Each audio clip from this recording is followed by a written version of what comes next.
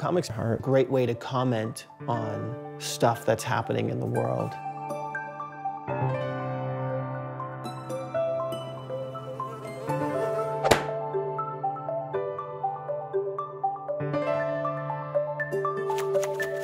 Creating cartoons allowed me to channel my anger with how I was being perceived, have been perceived all my life. You're not American. As a woman creator, the idea that maybe my stories would naturally be romance stories or soap opera type stories. In reality, I like big adventure stories with action and explosions and super big, fun, crazy stuff.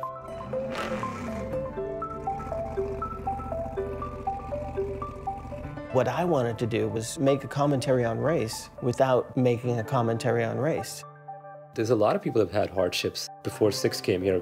Get out of your comfort zone, which means do things that haven't been done by your community before.